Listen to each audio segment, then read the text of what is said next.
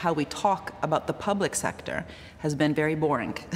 And because it's been boring, it's created these myths of the state at best needed just to facilitate, to incentivize, to subsidize, to create the conditions to level the playing field, and then all the really cool, dynamic, creative stuff happens in business. So if you actually look at those places in the world that have actually achieved what we call today smart innovation-led growth, what those places have required was a very strategic, active, mission-oriented, dynamic entrepreneurial state.